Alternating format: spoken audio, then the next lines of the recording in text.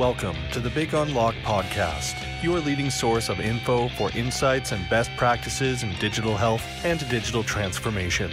Join host Patty Padmanabhan, CEO of Damo Consulting and co-author of Healthcare Digital Transformation, How Technology, Consumerism, and Pandemic Are Accelerating the Future, in conversation with leading practitioners of healthcare and technology. This podcast is sponsored by Health Next, the enterprise-class virtual care platform from Tech Mahindra Health and Life Sciences.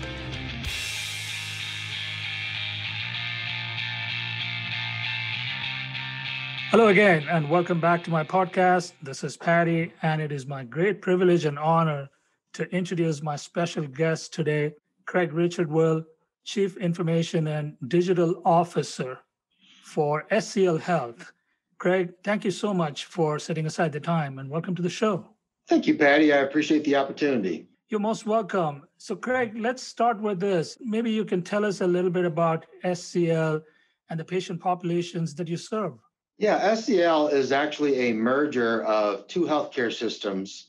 One is the Sisters of Charity of Leavenworth, which is based out of Leavenworth, Kansas, and the other one was Exempla Health, based out of Denver, Colorado.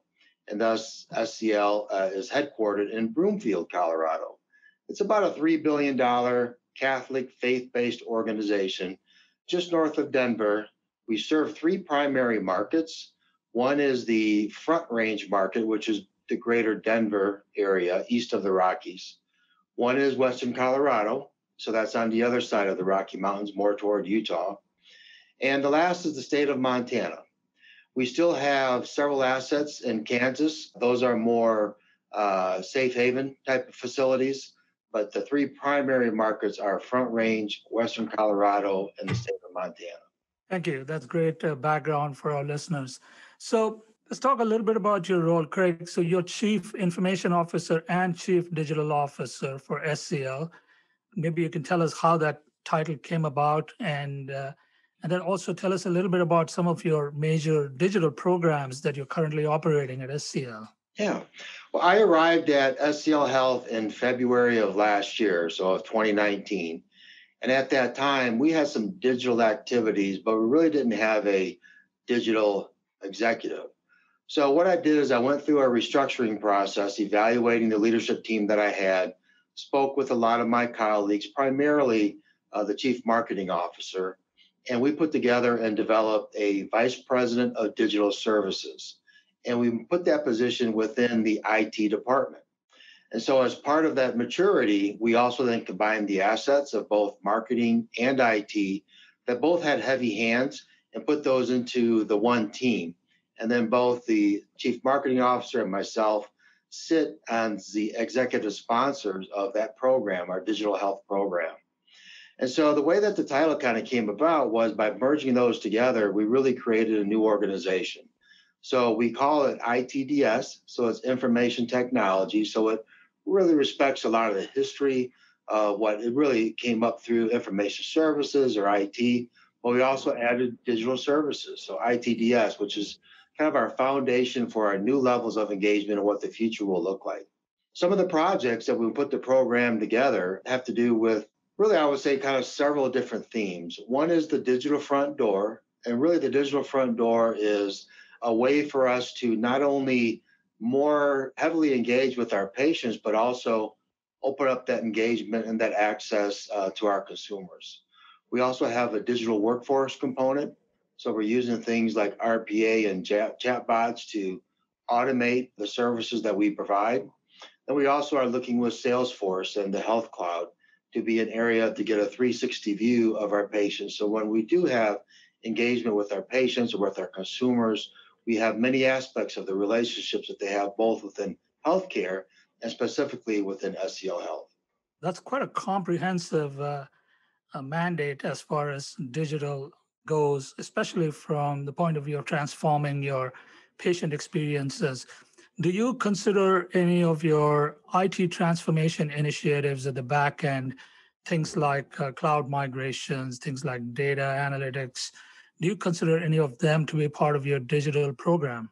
Yeah, actually, they all do support. So I actually have 10 programs that we actually kicked off. Digital is one, technology is another, for example. Google, one of our partners, is another. And what we've done is we've actually put those programs together so they do have a unique set of responsibilities and projects that are led by those programs, but they all are interrelated. So we have one within our technology that's called the SCL Cloud that will leverage a lot of the Google Cloud platform, sometimes called GCP. And it'll also look at the other cloud services and our data center transformation as all being a component of that. So the digital assets that we're producing and sending out to both internal customers and external all have a more modern foundation on the back end. Now, digital itself is a term that has multiple definitions across the healthcare ecosystem.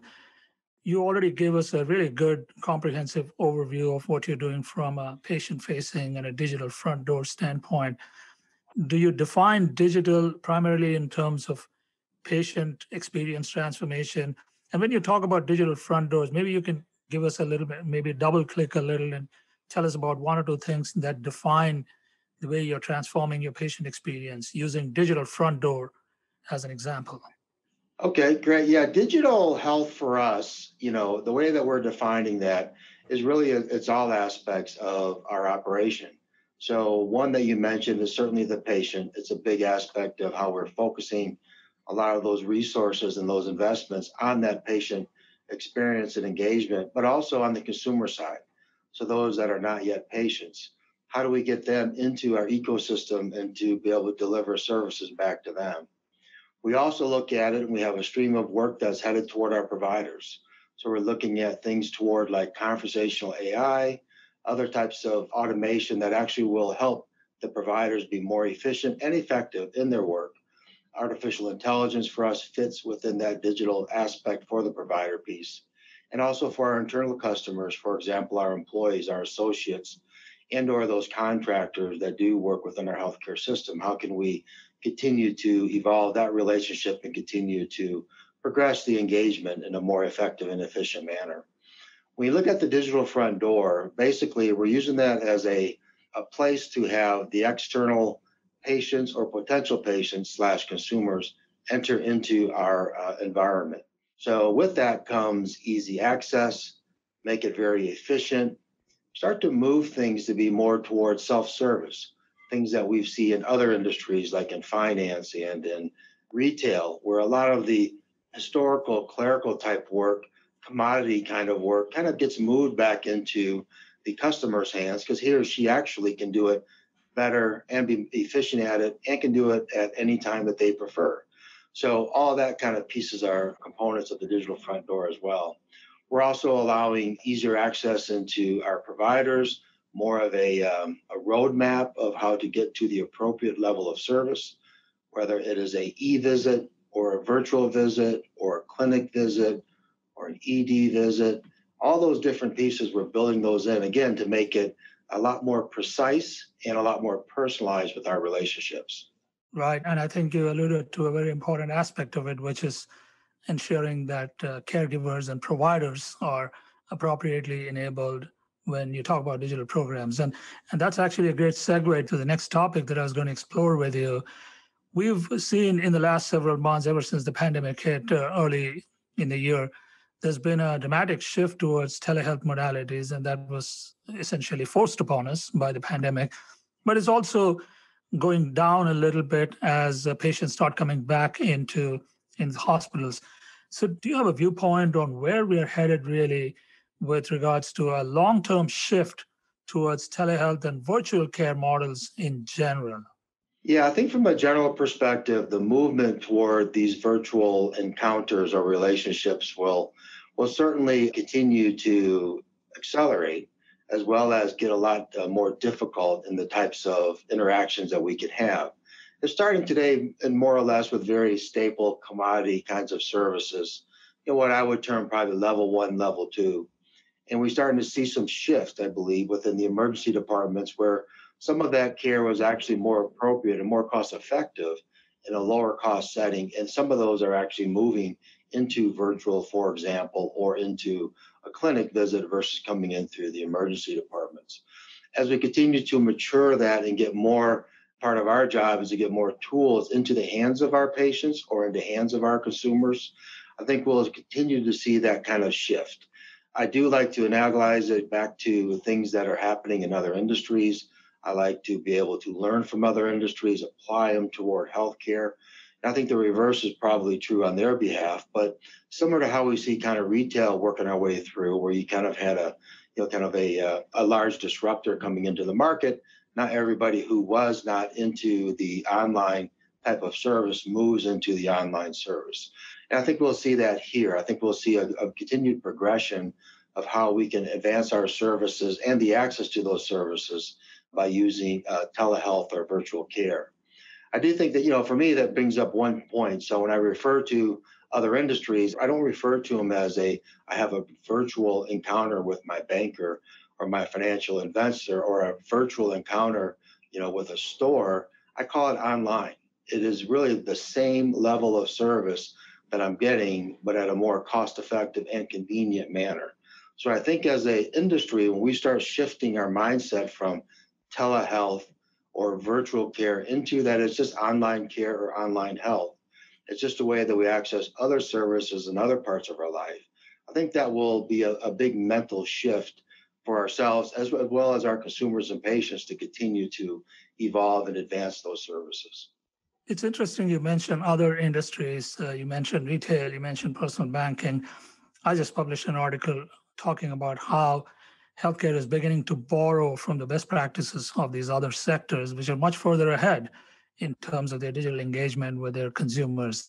In fact, a lot of healthcare is already online, and with the rise in the need for contactless and low contact experiences, it's almost going to feel like a drive-through experience in some ways. If you don't have to come into a facility, if you don't have to come in contact with anyone, you just don't. You come in for exactly what you need and you move on. It's an interesting new dynamic that I imagine has developed purely as a result of the pandemic, because a few months ago, who would have thought that going to meet your doctor would be a high-risk experience? But yeah, here we are.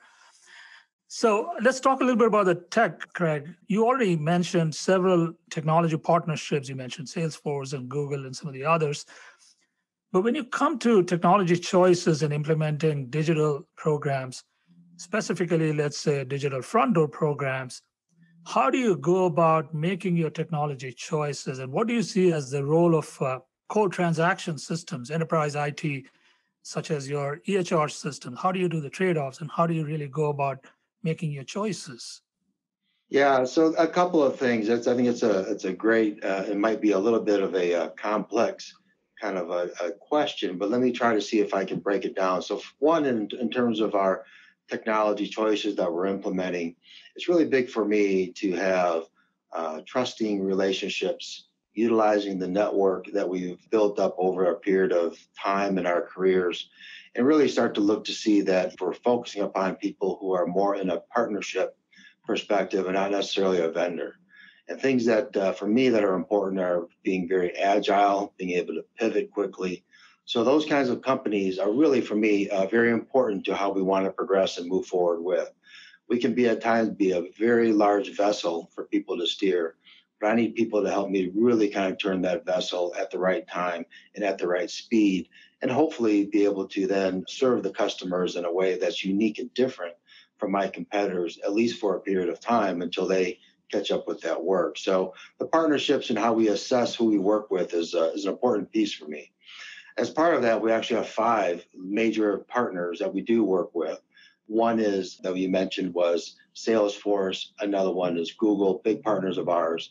We also have Epic, which is a big partner. Oracle is a big partner, and ServiceNow is a big partner. So those are the 5 major companies that we deal with. Then we have a lot of peripheral companies that kind of evolve around that.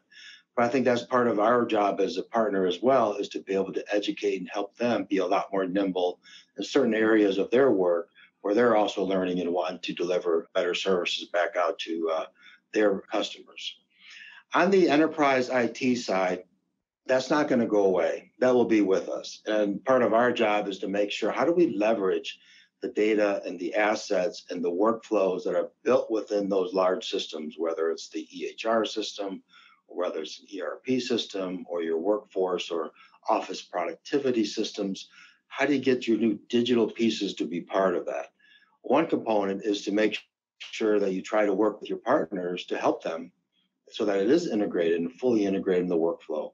And that may be something that may take a couple of years. So in the meantime, you may have to work with some smaller, more agile companies that are newer into the industry or in your services. And in some cases, they become a bridge strategy that for a period of time, could be 2 years or 3 years, until your major partner can actually catch up. You got to maybe jump out and fill in some gaps that way. Or in some cases, they may develop to be a long-term partner moving forward, and you help expand their relationships. The advancements that are happening with these investments, as you know, Patty, are quite large, and we're moving toward what would be more of a annual or sometimes every 2 years types of large upgrades or movements. And because of the cloud services, the software as a service concept, what we've all learned to adjust, with our smartphones, updates come very frequently, and sometimes a couple of times a day, if not a couple of times a week.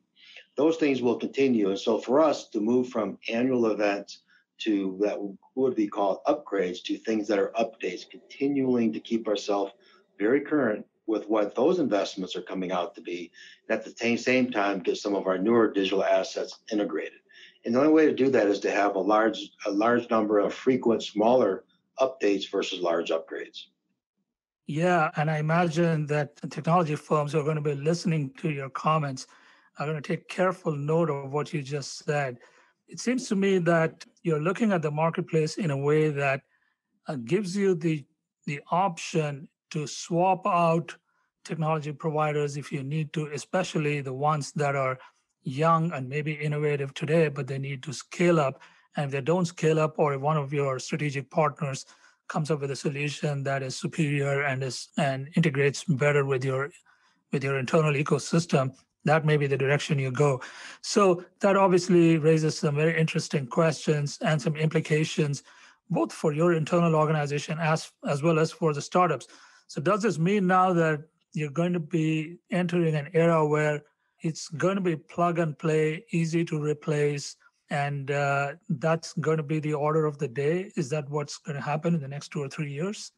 I think, if you look at it to some other aspects of our life, let's just easily just take kind of an automobile, for example. There's components of the automobile that really work well together. And in some cases, those different components in and of themselves may not be the actual best in class for that piece. But when you look at the whole workflow together, it actually is what I want to go ahead and be able to utilize. So for example, GPS. So when GPS first came out, it was very nice, easy to use, but also very dated. Some of the maps you would get in your GPS systems were a couple of years old. So many of us bought like a Garmin, a stick-on, something to put on your windshield to help get more current. It wasn't as large, it wasn't integrated. When somebody called on the telephone, it didn't tone down, that speaker still worked. So it was a piece that we put in there for a bridge. And then what we started seeing is in the digital aspect of smartphones and Google Maps, et cetera, a lot more currency happening on your phone. So what they did, they took a lot of the infrastructure that was built for your maps that were built into your GPS system that you paid a lot of money for. And then now they take the agility of what was built within your smartphone, and now you're connecting the two together. Yeah. So you're using the features from Google or Apple. Now the things that are most current and are right on my phone, I can now bring that kind of guidance and that kind of intellect into my GPS. So I no longer have this little one-off sitting off to the side to help me navigate better. I've actually taken now something more modern, but still rather small and personalized, and something more what I would call industrial strength built into the car. And now I've linked them together and put that in place. And I like to use GPS as an example too of just kind of like artificial intelligence, right? So many of us know in our mind where we want to go from point A to point B.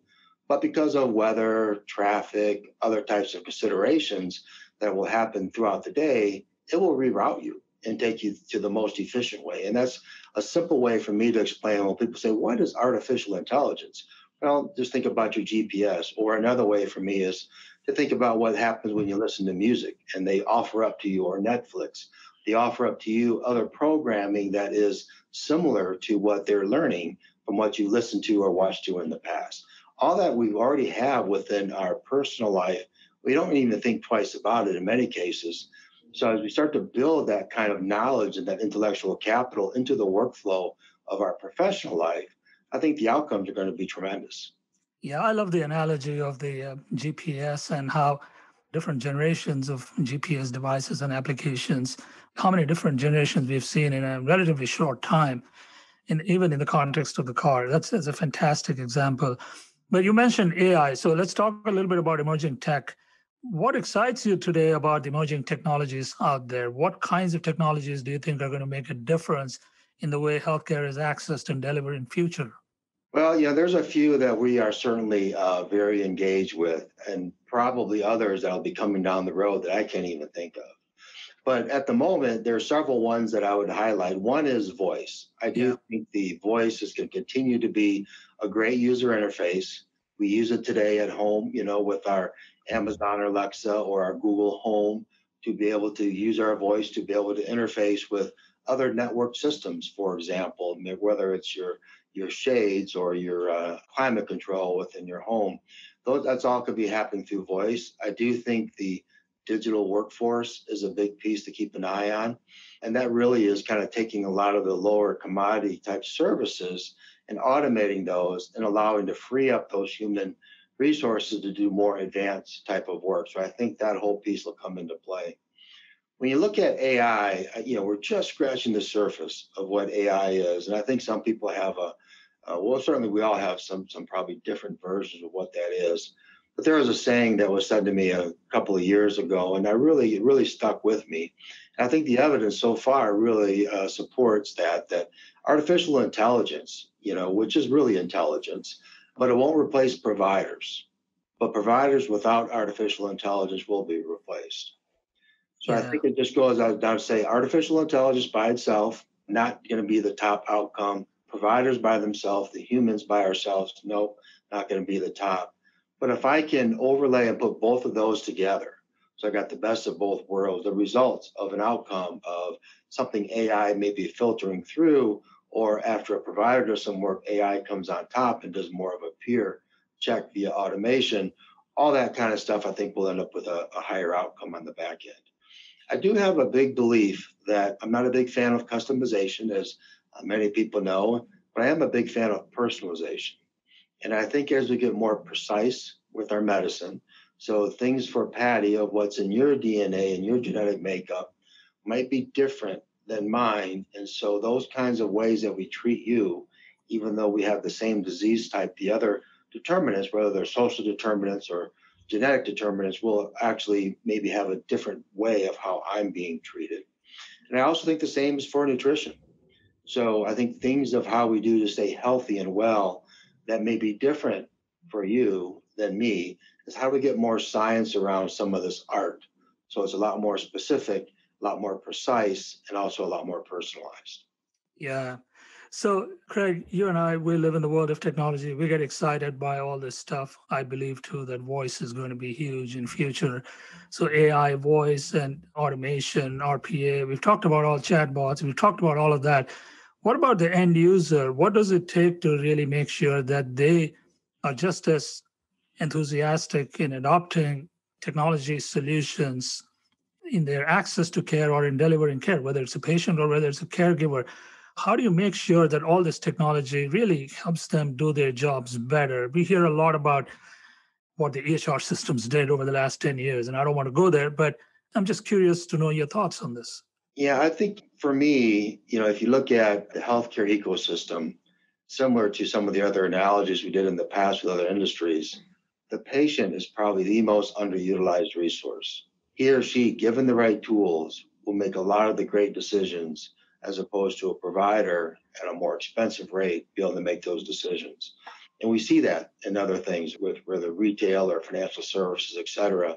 A lot of that stuff, given the right tools to use, he or she wants to be engaged, wants to be involved, not necessarily want to be an order taker. They really want to be engaged and they want to be part of the conversation. I think it's our responsibility to give them the right tools to allow them to become a lot more engaged, access to their own data to allow them to be a lot more informed about what data is being used. Because when you look at it, when you get right down to it within a healthcare provider, our product is really data. we produce data, a tremendous amount of data. And then we inform people, make decisions based upon the data that we produce. We don't produce a car or a vehicle. We don't produce a widget, but we actually produce data. And then all of our decisions then is driven through how we best utilize that data. And the more access we have to the data, the better decisions that we'll be able to make.